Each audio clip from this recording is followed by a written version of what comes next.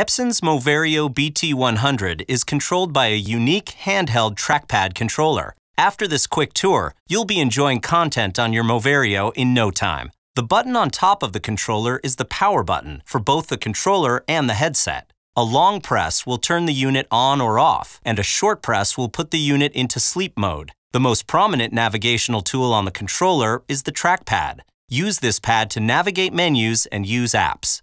Below the trackpad are the three standard Android keys: Home, Menu, and Back. These keys will help you navigate the Moverio menus with ease.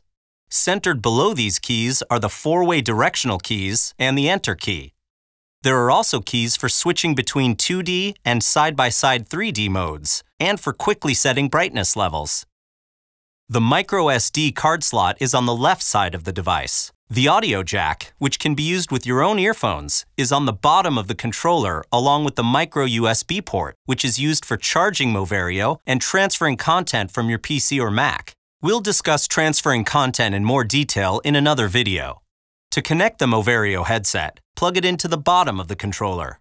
The Moverio headset features a removable lens shade, nose pad, and can be worn comfortably over prescription glasses when using the included clips.